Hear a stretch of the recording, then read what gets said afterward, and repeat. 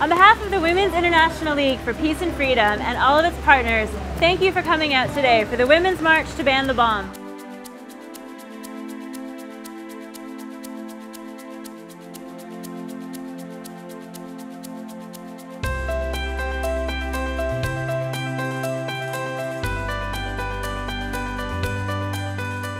We've braved the rain today to march all the way from Bryant Park to across the street from the United Nations.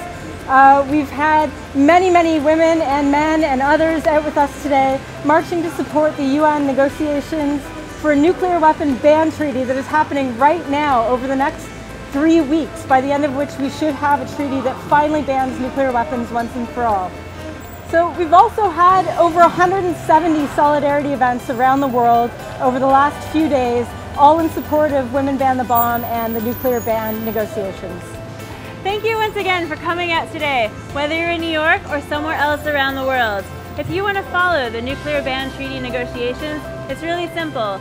Look for @RCW_ on Twitter or visit www.reachingcriticalwill.org for all the latest from the nuclear ban.